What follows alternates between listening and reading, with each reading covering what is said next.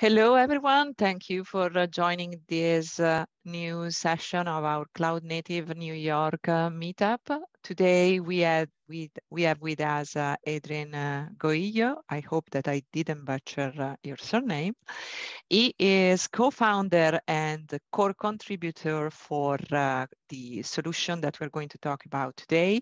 The company is Quickwit, and they have a new approach to search for log and management and analytics around the topic. So if you are looking for an alternative for Elasticsearch, you want to listen to this.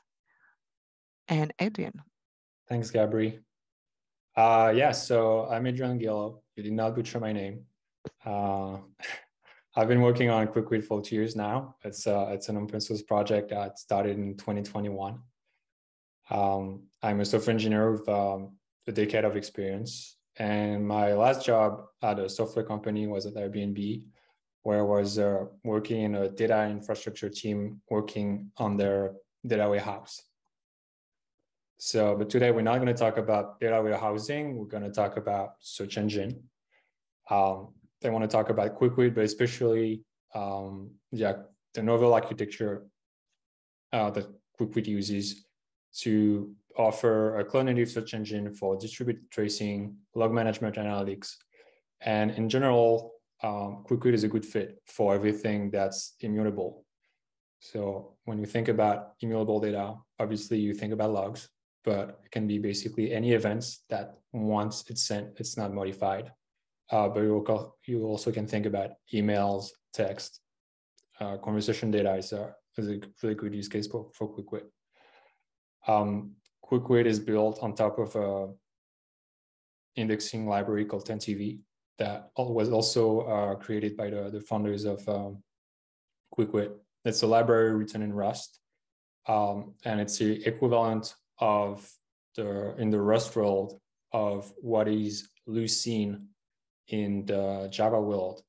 So almost all the search engine in the Java world, so Elasticsearch, OpenSearch, Solr, are built on top of Lucene. And so 10TV is the equivalent of Lucene, only written in Rust and on average twice as fast. But what's really different about Quickwit is the first search engine to decouple storage from compute. So what does that mean?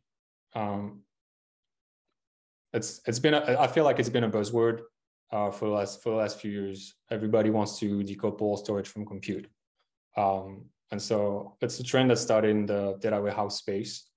Snowflake made it really, really popular. So I feel like when we say decoupling storage from compute, a lot of people think about Snowflake, but actually like some other companies moved their data warehouse to S3 before Snowflake did. I'm thinking about, in particular, about Netflix. So like the name implies, it means that you compute and storage are no longer tied together.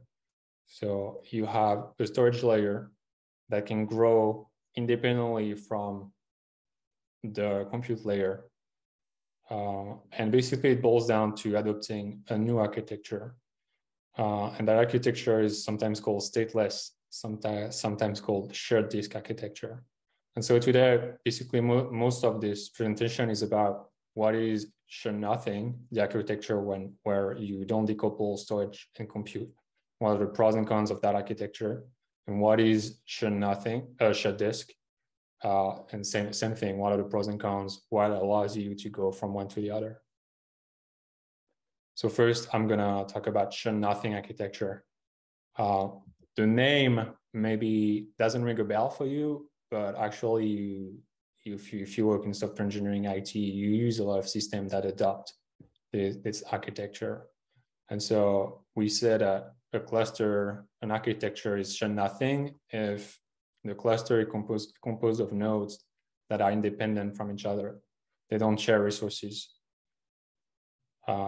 Because they don't share resources, you have no bottlenecks. You don't have contention trying to access the same resource. So that makes them usually pretty scalable.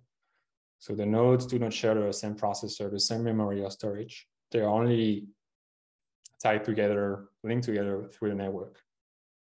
And so in that world, data sets that you want to host, work on, are divided in smaller chunks of data, and each node is responsible for a piece of the data set, usually called a partition or a shard.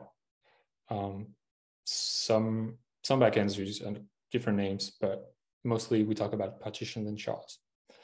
And so the data set is divided into chunks, and the computations are divided also in smaller units of work, usually called task.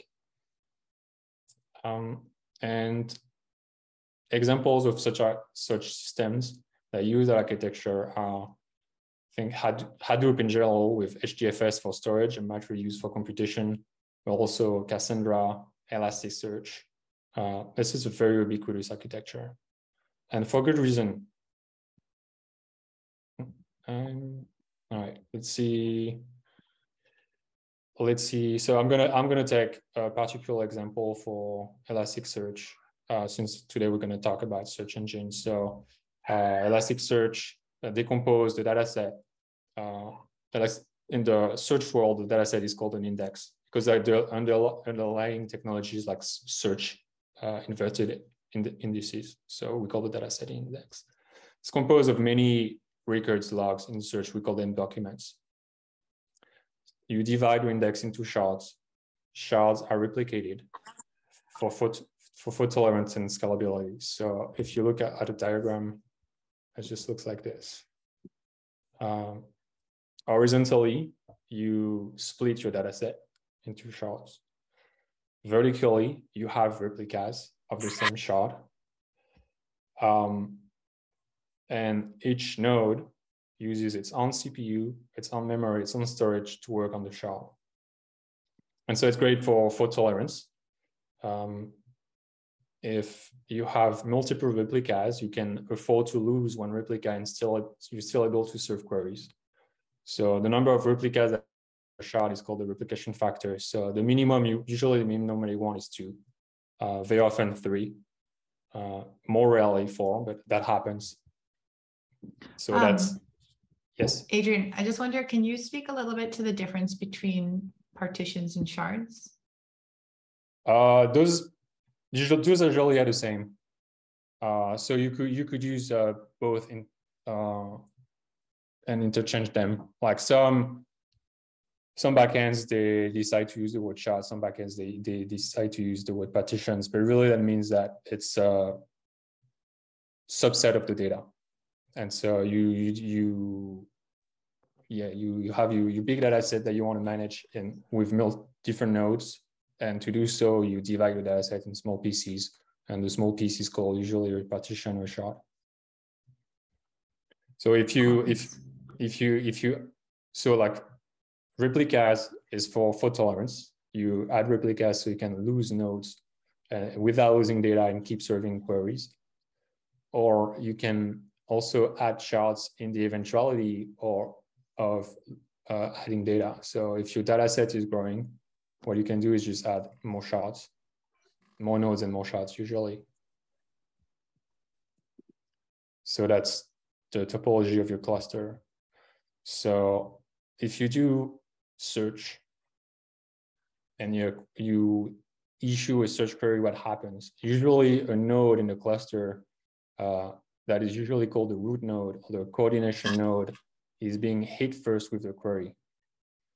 And that node, what it does is it forwards the query to each of the replicas in the cluster. So in that instance, so we want to hit all the shards, and we can hit either replicas. So in that example, let's just say you have a query that would hit the shard 1 replica 1, shard 2 replica 2, and shard 3 replica.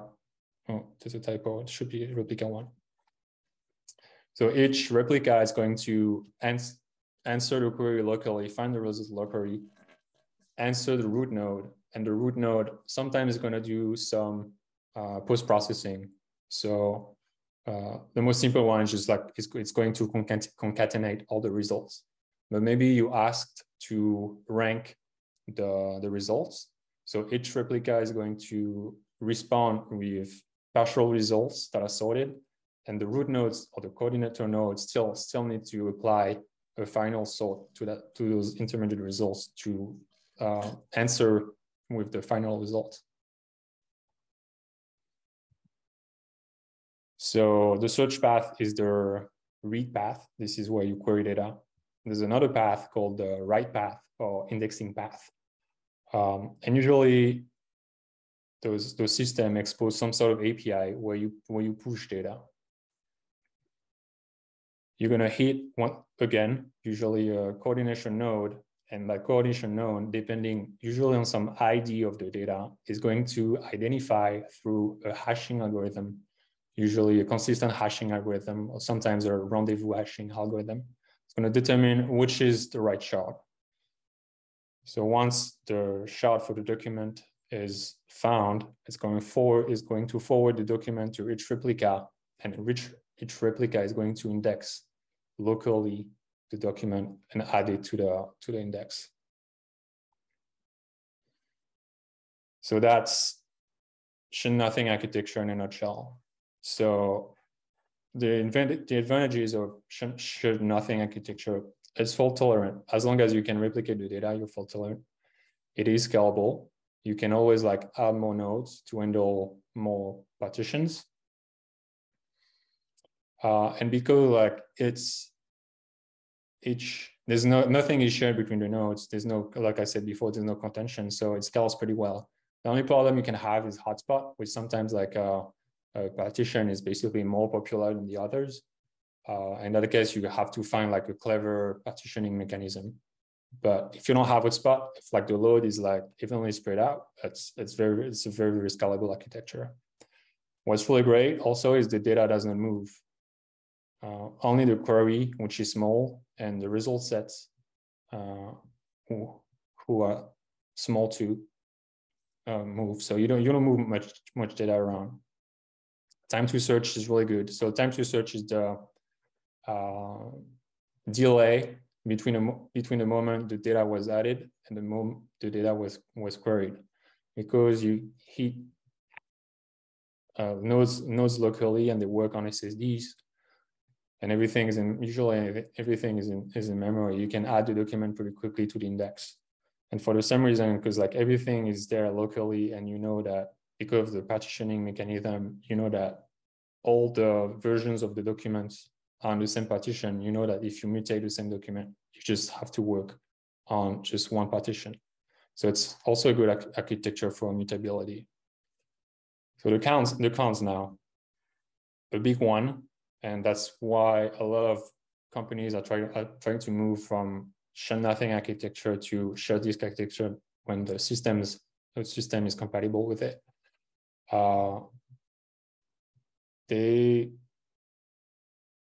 Since you can't scale the storage and compute independently, it's really hard to optimize utilization.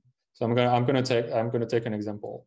Let's just say you work on a large data set, and for compliance reason, you need to keep 1 year of data. Assume you decide, okay, for each day, I'm going to do one partition. So you have like 365 partitions. So your cluster needs to be as big enough to handle all those partitions. However, maybe internally, most of the queries are interested in the last 24 hours, or even let's say the last week. What that means is basically like only like seven shards, so maybe like 14 replicas, or like 21 replicas if your replication factor is 3. Yeah, so in that example, like storage is going to be very well utilized. Like you can optimize like the amount of space you have on your disk, so that the amount of space on your disk fit the size of the dataset. However, you're still going to have like on each of those machines that are queried, basically, you're still going to have like CPUs and memory that's basically not going to be used. So that's the main reason why people want to scale, decouple storage and compute so they can like optimize utilization. Another cons of Shared nothing architecture in this Elasticsearch example is you need to index on each replica. So that basically wastes some CPU. You're doing the same work. So if your replication factor is 2, you index the same documents twice. If your replication factor is 3, you index your document 3 times. So you waste a little bit of CPU there. Another thing is indexing and search happen on the same machines, but usually they have like different properties. Like for indexing, maybe you want like really beefy CPUs and disk, whereas on the search front, maybe you can fit everything in memory, so you don't need to have like those very, very large disks. If you have coupled storage and compute, it's really hard to specialize their hardware for the different use cases. And another kind of shared nothing architecture is like the operational complexity that can come with decreasing or increasing the number of shards. If you Google adding shards, Elasticsearch, or adding nodes, Cassandra, there's a bunch of like blog posts that tells you how to do it, because usually it leads to operational complexity. Because it's not that straightforward, your team needs to be trained to do that operation smoothly. And because networks are getting faster in the last 20 years, shared disk architecture has gotten traction, especially with the availability of cloud storage. So what is shared disk architecture? It's at the end of the day, it's pretty simple. You have like a storage tier that's responsible for storage, and a compute tier that's responsible for compute. And now you can scale them independently. You can specialize the hardware independently. So I could have played with the diagram and like maybe put like some SSDs on the CPUs and maybe a lot of memory on a compute. Also, elasticity becomes like easier. Like let's just say like you have like different teams that have like different compute needs in your company. Maybe you have like a data scientist team, and they need GPU power. Maybe they can have like a small compute cluster with GPUs for that. You can even shut it down maybe during the weekend if they don't use it without impacting storage. And maybe you have another team that's doing some other kind of computation that needs maybe to be a bit more snappy. So you give them like maybe better networking capabilities, that kind of thing. So with that architecture, it's much easier to adapt the hardware and the clusters to the workload particularities. You were saying, sorry, Adrien, that if you the example you gave of shutting down compute while people like separating storage and compute, and you can shut down the compute, would that be sort of motivated by cost savings? Yeah. Okay. Usually it's motivated by cost saving or like efficiency. But like if you come back to that example, and like all your data is on disk. Like let's just say you are, I don't know, your B2B business. So your app is mostly used during the week and barely used during weekends. You have no way to shut down your cluster during the weekend because the data is on the cluster. If you shut down the cluster, you shut down you lose your data basically. If you have this architecture during the weekend, you can, if nobody's using the compute, nobody's doing queries, nobody's using your app, maybe you can just like reduce to the minimum your compute layer and still keep the storage around. But it's a much more elastic way to do things. And so the pros is, I guess I've been repeating myself for the last 10 minutes now. And the pros is like you can scale independently, you can use dedicated hardware. The cons is usually increased complexity. You know, you have like 2 tiers that you need to manage. The network bandwidth can become a bottleneck, and now you have like extra network latency. Before, the data and the compute are located in the same space, so there's no latency. Like the computation has the data readily available. There's no transfer, so there's no bottleneck through the bandwidth, and also there's no added network latency. The operational complexity, there's a way around it. It's cloud object storage. Like in the cloud world, when you use I don't know, Amazon S3 or like Azure blob storage, you don't have to deal with the complexity of managing the storage at all. You're dealing with the serverless API, and it has the nice benefits of scale almost infinitely. Usually, cloud storage is very, very cost efficient. Maybe you have like a really, really good operations team at your company, but it's still pretty hard to achieve the durability and availability that the cloud providers offer.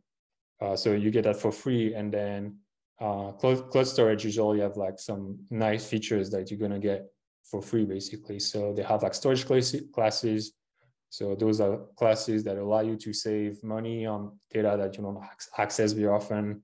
You also have like cross-region replication. So you can replicate your data pretty easily to like other geographical areas. So that's something that's really non-trivial to do if you're hosting the data yourself. And if you're using cloud storage, you only have to click a few buttons in your UI interface, and you're done. You have like replication for free, for instance. The cons are similar though. Like the network bandwidth is still a bottleneck, and you still have an extra network latency. So it seems like shared disk is the new panacea. It's magic. It allows you to scale your tiers independently. You have like better durability, better availability. So it feels like everybody should and could do it. But it's a bit more complicated than that. Because of the network that's in the middle of your storage and your compute, you have to relax the latency constraints, the throughput constraints, and only a few systems that have like IO access patterns can actually afford to move to a shared disk architecture. And so the reason Quickwit is able to decouple compute and storage is because we were able to relax the constraints on latency, throughput, and also like make sure the IO pattern allow for using that architecture. So let me explain in more details. So relaxing the latency constraints. Every time you go to cloud object storage, you pay, depending on your provider, a round trip is between like 50 and 100 milliseconds. Sometimes when you're lucky, like the P50 latencies are pretty good. So you are around 50 milliseconds, sometimes below, but like the tail latency can be quite high. So the round trip is really, really expensive. So it's really not suitable for like machine to machine low latency applications. Like every application that wants like really low latency, let's just say under 100 milliseconds, that's really not a good candidate for moving the hot data to object storage. So for search, for instance, e-commerce search is an example of applications that you don't want to move your data for e-commerce search to S3, because it's been proven that after, I think it's 300 or 400 milliseconds, you actually start losing revenue when the search experience is really not snappy.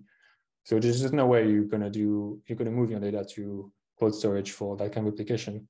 But there are some applications where it's totally fine. We call them like human to machine applications.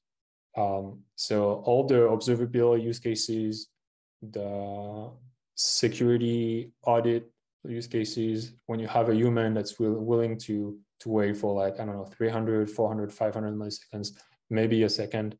And that experience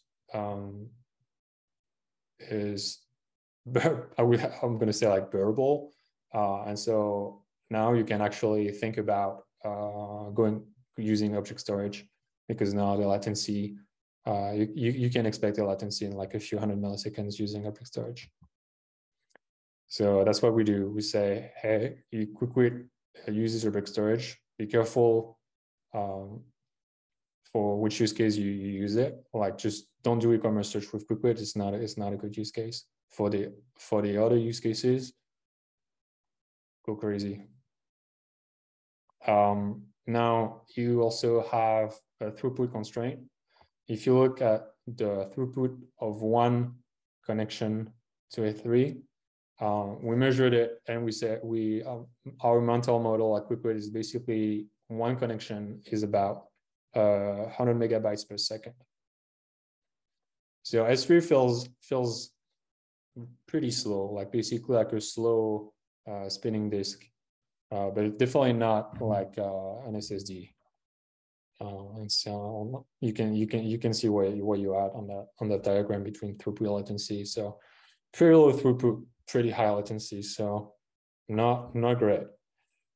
However, what we can do with cloud storage is, because behind the hood, your data is hosted by many machines, and they're pretty good at load balancing.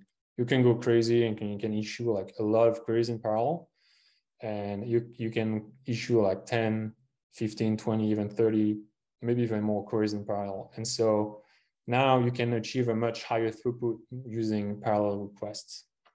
So latency is still going to be great. Like the latency that's still non-negotiable, but throughput can be really improved.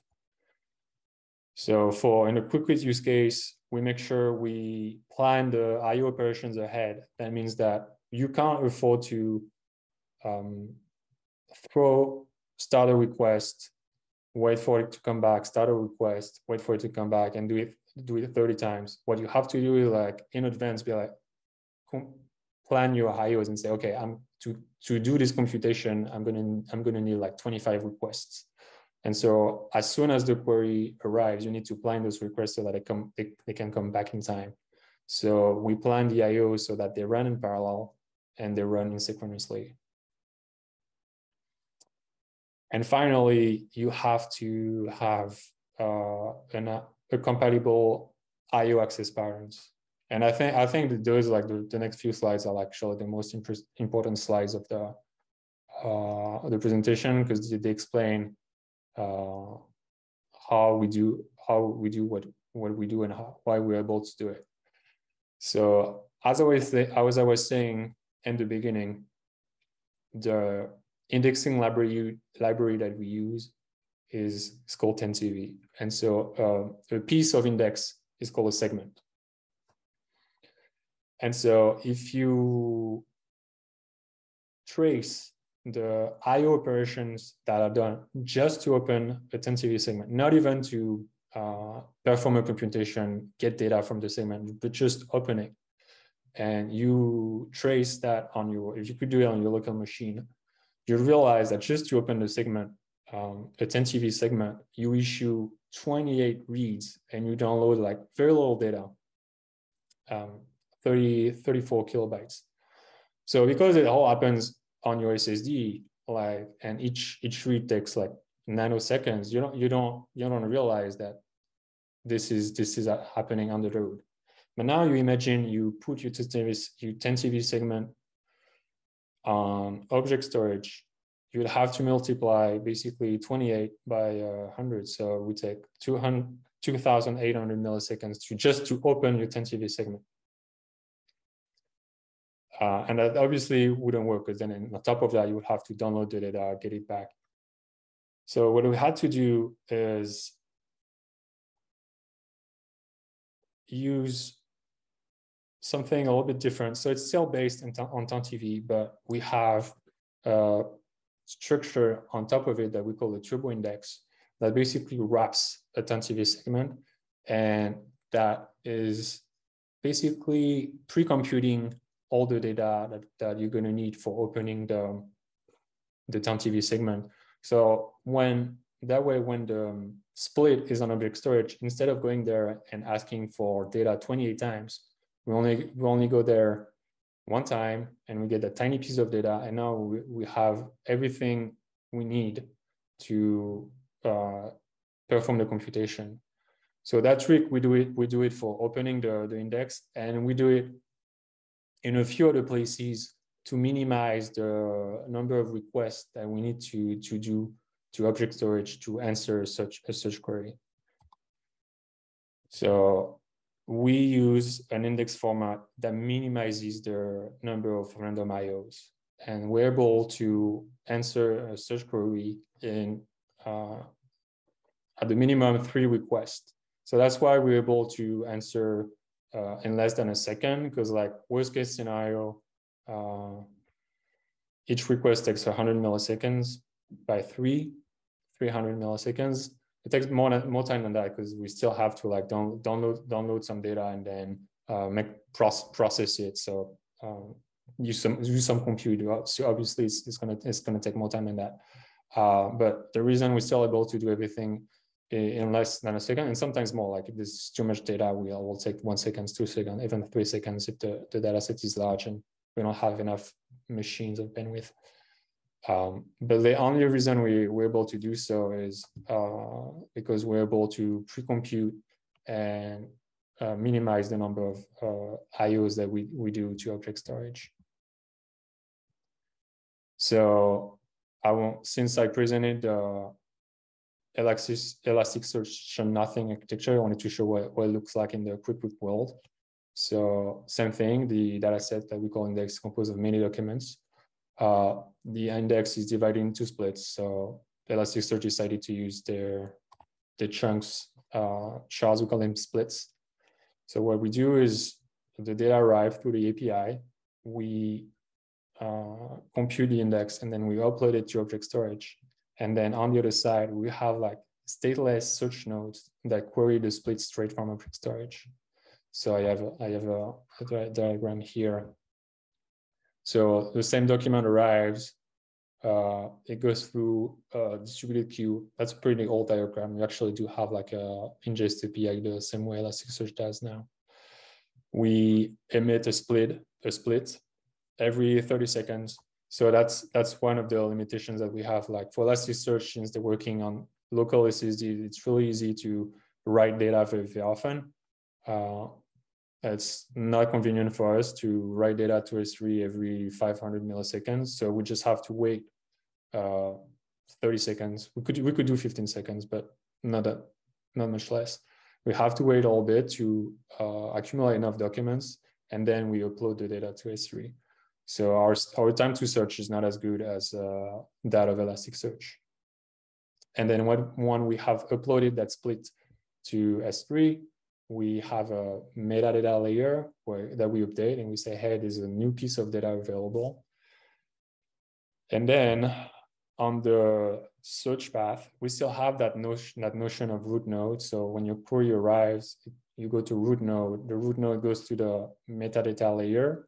The metadata layer tells you what are the relevant split for your query. And then we go to each leaf node.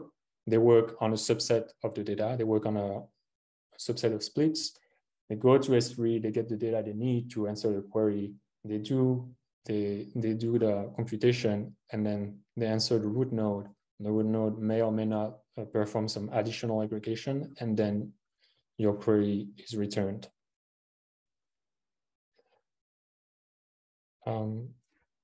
So the pros of this architecture, we are more CPU efficient because we only index the document once. We're usually more cost efficient for several reasons.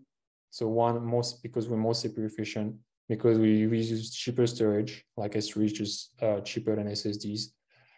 Another reason is elasticity. Same thing, like if your application doesn't need search over the weekend, you can just shut down your searchers and the data remains on S3. It's because the nodes are stateless. It's really easy to remove and add nodes in a few seconds. So that produces with like greater elasticity, which translates to like better utilization, and basically you get a better bang for your buck. So you use the cloud more efficiently. So that's why we say that Quickwit is a cloud friendlier than Elasticsearch. I'm not saying that Elasticsearch is bad. It still runs in the cloud and it runs great. It runs great. And if you're doing e-commerce search, you should use Elasticsearch or any low latency system. But for other use cases, you may benefit from great cost saving, but maybe using a system like Quickwit.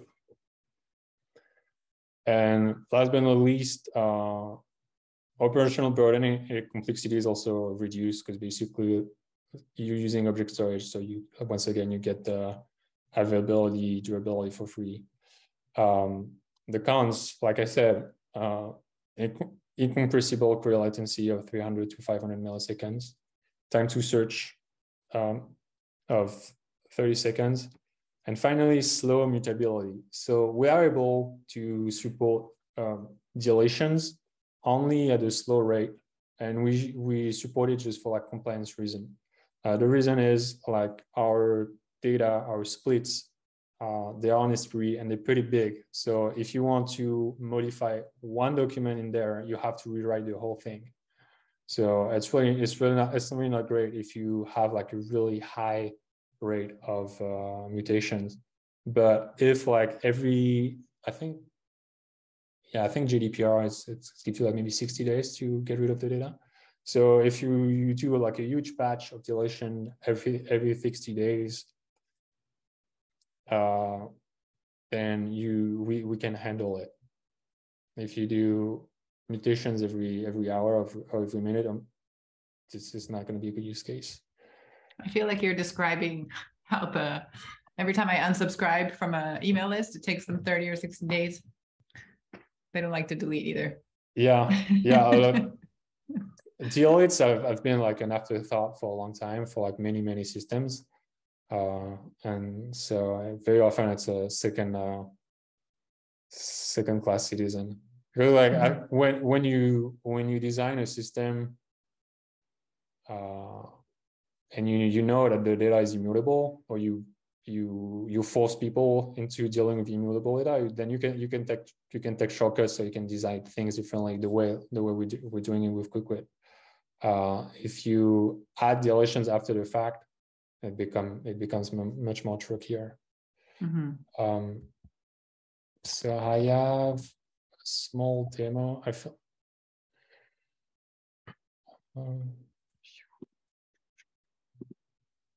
Yes. So I feel like Quickwit, and at the end of the day, is an API. So that always makes for like very underwhelming demos. So here we have a data set. So this is the Quickwit UI. I'm running a Kubernetes cluster in our demo environment. So I connected to the UI, and the UI have one data set, one index that's from GitHub Archive. GitHub Archive is it's this data set. It's a public data set where all the events of GitHub are available. So it's a pretty cool data set to work with. It has like a lot of data. It has a lot of text data, which is pretty good for Elasticsearch.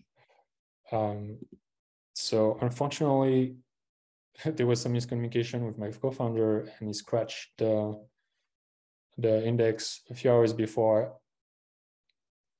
I was supposed to present. So that index is not that big. Unfortunately, we're not in terabytes. I think we're close to 1 terabyte. It's still indexing. So that's one document. So let's do a search with my login. we don't have that many hits because we only have like I think a few weeks of data in there. I think it is like 350 million documents last time I checked. So I guess in the last events that I said, my login came up 858 times, and so you can see that here I probably opened an issue on the Quickwit repository. What did I do here? Yeah, nothing interesting. So obviously it's search, so you can search for text. So I probably say shoot very often in my issues, so I can run the query, and in a bit less than a second, there are 26 hits where I used found. We don't have highlighting, fortunately. If I say should, yeah, it should be possible to define them in the Quickwit config, so on and so forth. Does it support wildcards or regular expressions?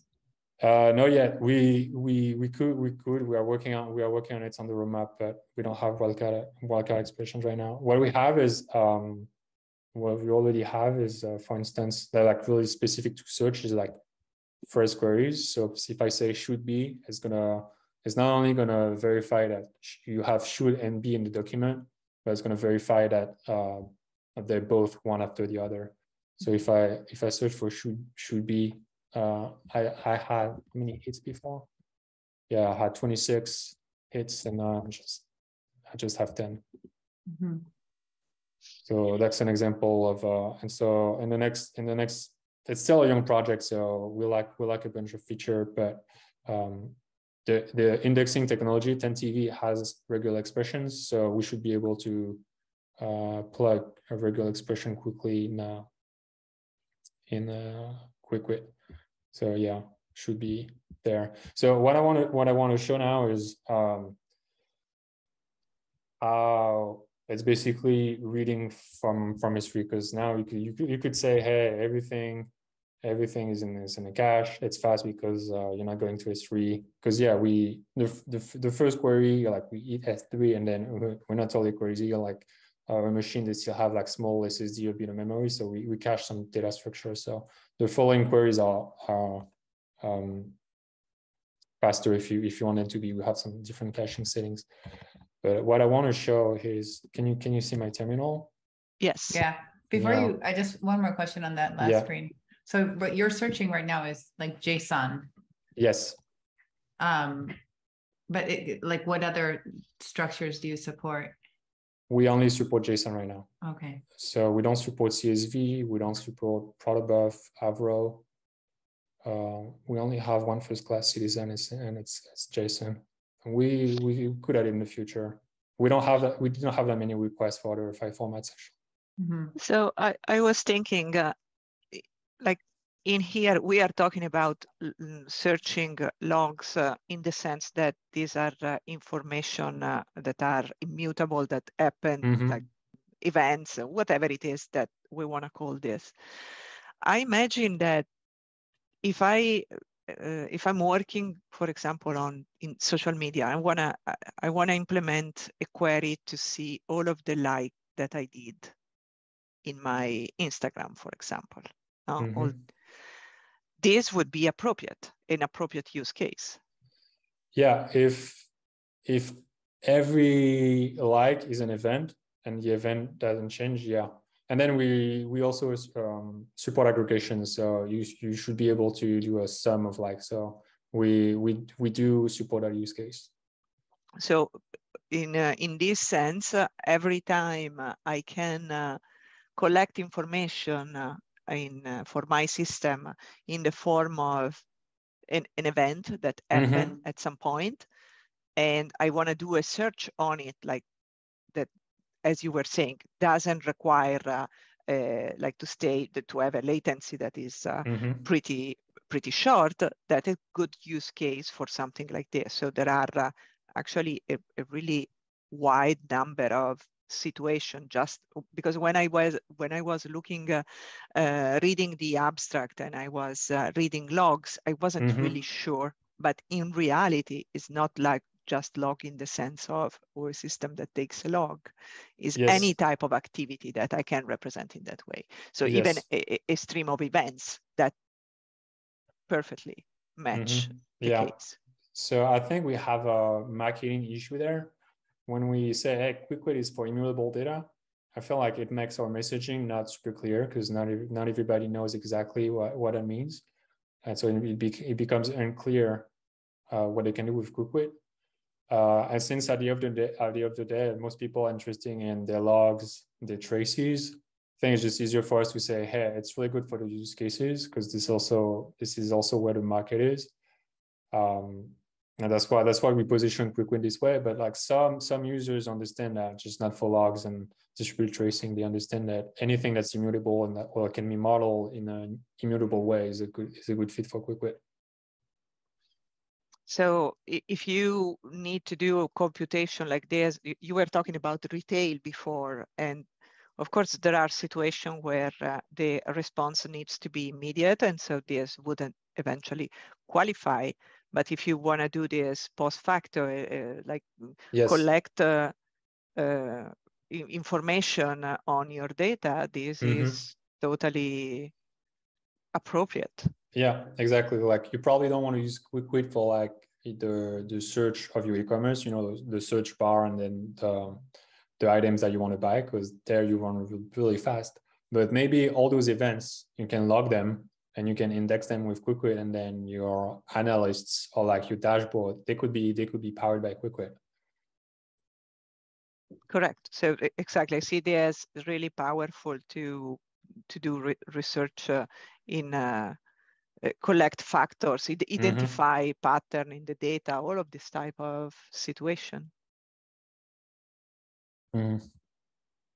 It's also it's really good for security use cases, because very often in security, you really have the needle in a haystack problem. You're looking for the one user, the one IP, and the problem with like technologies that only use indexes, and basically they have to scan the whole data set to find that unique IP or to find that unique user ID.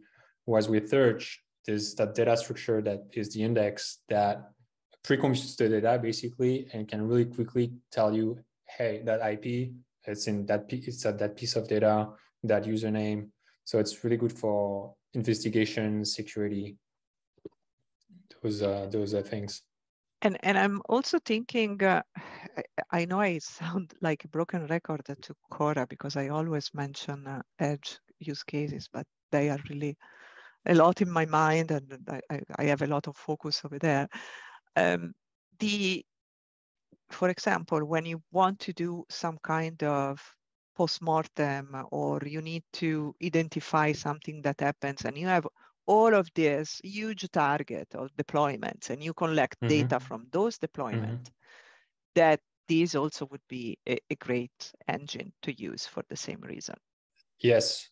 So yes, I think it's our favorite use case, because you want to collect all that data and keep it, because maybe you're going to need it, but maybe not. So if you have like a pulse system, you have to pay for that compute all the time, because maybe you want to query the data. Whereas if you use a system like Quickwit that they compute storage and compute, then you can more easily tell yourself, hey, I'm going to keep that data for like 2 weeks, a month, 6 months, and maybe I'm going to use it. And then the day you actually need it, you can spin up a few searchers, or like many searchers if you have like a huge data set, and then you can you can do that forensic investigation. That's that's great. I'm thinking in using, for example, a public cloud provider like AWS.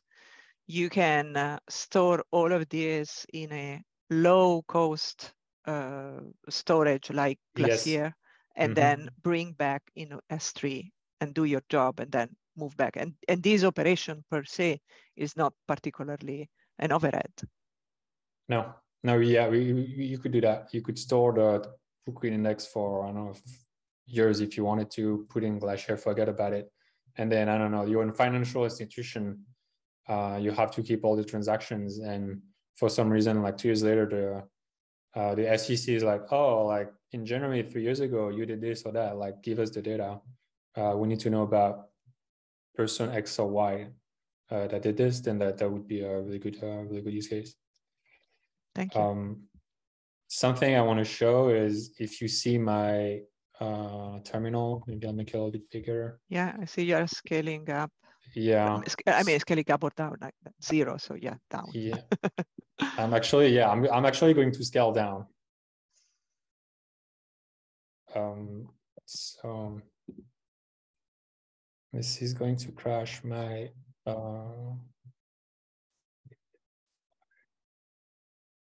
so I'm gonna wait for Kubernetes to, so those are the pods that are running in our small demo cluster. So I have 2 metastores. So it's that metadata layer.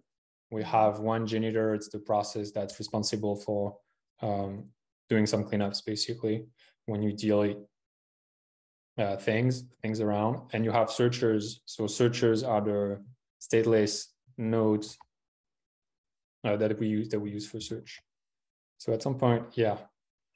So at some point, they're gonna, those nodes are gonna go away. And what I'm gonna do is I'm gonna quickly spin up 3 searchers, and then I'm gonna go back quickly in the UI and see how much time it takes for the searcher to come back up and answer the first query. Mm-hmm. And that way, I hope to convince you that the data was not on the searcher; it was uncached. It came straight from S3. So let's go back to this is broken. As you can see here, failed to fetch. All right, so 3 searchers. Reopen the connection. Mm-hmm. And now I'm waiting for my nodes to come back up. So, I was much faster than when I tried it before. I was expecting more like 15 seconds. Anyway, so in less than, so I don't know, it took me like a few seconds to do the whole thing. So let's say that basically like in less than 10 seconds, the node had time to come back up. They talk to each other through a gossip algorithm. So come back together and talk together, and then answer the query. And now, as I was saying, the following requests are going to be a bit going to be faster. The reason being, if you go back to my slide, that thing that we call the turbo index, that's pretty small for each split. We cache it. So the next query are going to be even faster. So if I hit another piece of data, a split that was not in my first query, it's going to be slower again. But the thing is, I think that query is hitting all of them, so it's not. And right now, when you cache, this is a local cache. You are not using something like Redis or other mechanism. No. This is so we have, no, we don't have actually. We will have storage tiers. So you could, right now we just use in memory. So not all data is in memory right now. The whole data set doesn't fit memory, but some PCs, like that first piece that saves us one round trip, that's for sure in memory right now because it's only a few kilobytes. So that saves memory in all 3 nodes. Yeah, it's probably all 3 nodes probably. It's so replicated. It's a few kilobytes. So this one we don't download again. But the rest of the data set is not cached, and it's for sure more than the whole memory capacity of the cluster. So what we hope to do in the future is have memory cache, SSD cache. So let's say you have, I don't know, a week of data, where we could do like cache the last 24 hours on SSDs. The rest would be on S3. And so the queries on the last 24 hours would be basically almost as fast as Elasticsearch on that piece, because it would be already there. So you have the best of both worlds. You can have like size your SSDs to basically fit your hot data set, and for the long tail, you would use S3. So that's on our roadmap. It's not out yet, but it's for sure something that we have in mind. I'd like to ask a little bit more around the caching mechanism and exactly dig deeper in this question that also Cora asked. So right now we have 3 searchers. So we have 3 different pods that are running and doing the search. So, and who is executing this query? All of the 3 nodes? Yes. Okay. So sorry, all of the 3 pods, not yeah, the three pods. So we have, for the data set, we have many Quickwit splits. So a split is one piece of the index, basically. So that data set 2 hours ago, it was I think it was 30 plus splits, and each split is it's pretty large. It's in gigabytes. So pretty quickly you get to 100 gigabytes, one terabyte, so on and so forth. So like I said, we have many splits, and that's great because right now we have like 3 leaf nodes, just like the diagram. So one of the node is going to act as the root node. So it's receiving my query, this query I'm typing. It's going to PostgreSQL, and it's asking for, okay, which are the splits that are relevant for that query? Because we have another mechanism that I did not explain, is each split is responsible for some time. So you can say, hey, if the split was created in the last 30 seconds, it's basically responsible for the last 30 seconds. So for that query, actually, I didn't use a time range. But if I were to filter on a time range, I would have less splits to query, so less data to download, less data to compute. But for that query, I did not do that. So the metadata level is telling you which splits are relevant. And sorry, this will give you the turbo index. It will not give you the turbo index. The turbo index is as part of the split. It's actually a footer.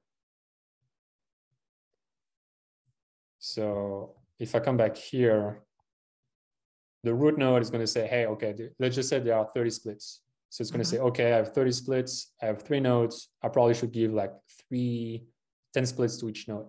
So each leaf node is in charge of performing the request for 10 splits.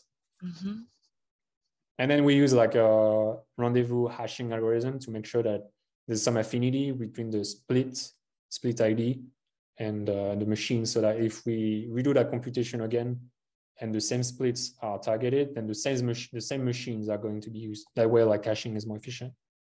Okay. So each leaf node is going to be responsible for 10 splits. Okay, so if each node is going to take care of a portion. Yes.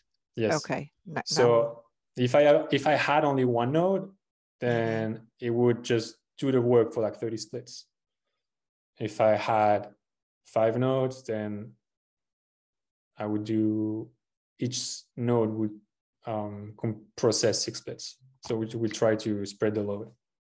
And in terms of, I guess there are benchmarks to understand, depending on the size of the split, what's the best number of nodes? So we try to produce splits that are always more or less the same size. So we're really getting into like the internals of Quickwit, but basically we run merges. So if the throughput, let's say like you have more activity during the day and less activity at night. So the splits during the day are going to be bigger. What we're going to do is the splits during the night, we're going to merge them together. That way we have less splits to process. So we have a sweet spot of number of documents per split. And so that drives how many nodes you want to have. But I actually like the main driver is like the bandwidth. For us, like if you tell me you can have like one instance with basically what we're trying to optimize is like the number of gigabyte of bandwidth per core. So we're not particularly interested in like huge machines with normal network interfaces. We'd rather have more machine that bring us more network. So I'm trying to find a good example for this. Let's just say I have the choice between two machines that have like, I don't know, 10 gigabyte network interface and 8 CPUs, or two machines with 10 gigabyte network interface but more CPUs. I think you'd rather get more of those machines that are less CPUs but the same bandwidth, because the bigger ones are going to be more expensive, but they're not going to give you like more network. And actually, like Quickwit tends to saturate the network more easily. So we'd rather choose machines that give you like a good ratio of like compute power to networking, which I think is a like in Shen nothing, like network is important, but you're not optimizing for networking. You're more optimizing for like density. So you want the ratio you optimize usually is like, I don't know, memory per CPU, for instance, and we're more looking at CPUs per network. Okay, that's really interesting.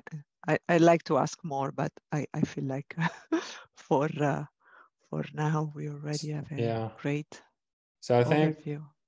I think at Quickwit we're pretty excited about this slide, because we just, as every time the network gets better, like every time the network gets 2 times better, Quickwit gets 10 times better. So we're really looking for, like, if you look at the machines available on AWS, like the smaller machines, they usually have a network interface that's not as great. It's like 10 gigabyte or 25. And then if you want a much stronger network interface, like actually like the ratio of like network gigabyte per CPU is actually not interesting. So really hoping that eventually like small instances will have like much better network, so we can do more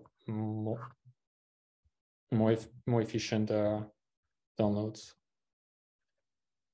So okay, being this so communication bound, you are saying so I understand that the memory needs also to increase as you have more bandwidth, correct? The CPU, sorry, needs also to increase as you increase the bandwidth of your network. Yeah. But it's really the bandwidth that drives everything. Mm-hmm. Yeah, basically we have a sweet spot where we have like, I don't know, like let's just say like 2 gigabyte by CPU. I don't know, it's just, and after that we'd rather have more cores and CPUs that just hiding network per CPU. I don't know, it's a different way of thinking when you're like mostly bound by the network. It's still a map reduce model, right? Yes. So and that reduce is happening on the root node? Mm-hmm. Okay. So you're just favoring the more splits you have, the better. The more you split the data, the better. Yeah, to a certain point. Like at some point you do way more, you do too many requests, and then you can't amortize the latency with getting a chunk that's big enough. Like there's really no point going to paying like 50 to 100 milliseconds to get like a few bytes. So when you're going to cloud storage, it takes a long time. So you wanna make sure you went there for a good reason. If it takes like 50 seconds to go to the object storage, but it takes only 1 millisecond to actually download the data, then the cost, the latency cost is not amortized. So it makes more sense for us to like download bigger chunks so that the cost of going to cloud storage is amortized. And then from a cost perspective, I mean, the pods, those 3 pods, when you restarted them, basically they had to sort of hydrate their local cache of those little Quickwit. We don't do rehydration. Or they had to recreate, I guess, maybe the cache. They had to recache. They lost their in-memory cache. Yeah, they lost it. We don't do anything. We're just waiting for the first query. So you build up the cache from scratch. Yeah, so that first query is going to be more expensive. So there's no like, because I'm thinking just of the scenario, because this looks like it's like partway on the road, on the journey. Like I'm just thinking about like if those nodes were functions, if it was really efficient and you really don't want to run them when you don't need them, they could be functions, but then you lose the fact that their memory, that their cache is in memory. Does it is there a scenario where they would work well as functions? And I think there is. Sometimes we talk about it. We haven't done it, but there's normally our searchers should be able to run in lambdas. You would have to keep the cache, I guess, somewhere. They would closer. They would be just a little bit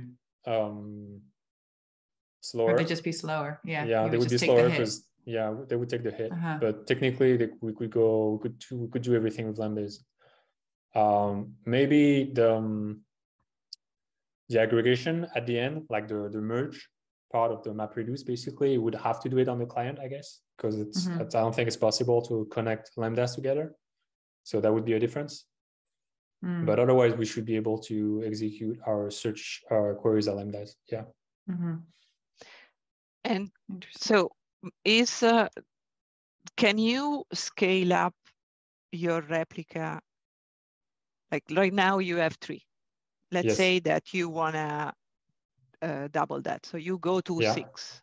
What should you do to gain an advantage? Do you need to go back to 0 and restart, or can you add on the fly? And then what would happen to what's already cached? So you can add them, and we use rendezvous hashing to preserve the affinity. So I think you would have some nodes, like the nodes that were up before, some of them would still work on the same splits. Actually, I don't remember exactly what's the policy of like basically our routing algorithm. I think for the it's hard to say what's going to happen, because basically some splits going to have a little bit of data cache. Some splits are not going to the same node as before; they're going to a new node, so you'll pay a penalty. But at the same time, each node is going to process less splits. So it's hard for me to predict what's going to happen. Yeah, it was more to understand if there is the possibility to do a scale up, or in general, and considering that anyway it was pretty fast, doesn't really, that was more a curiosity if can adapt at the scaling up, or if we need anyway to scale down and then. No, you can you don't have to go down and then up again. You can always go up if you want, or go up and down and then up again.